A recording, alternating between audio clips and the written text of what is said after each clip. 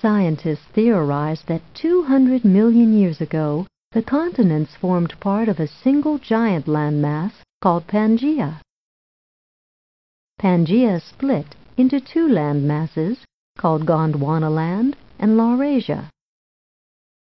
Over time, Gondwanaland broke apart, forming the continents of South America, Africa, the Indian subcontinent, Australia, and Antarctica. Laurasia split into North America and Eurasia. The movement of the continents to their present positions took place over millions of years.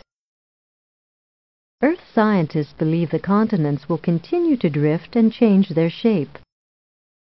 It is possible that 50 million years from now, the Earth's continents will look like this.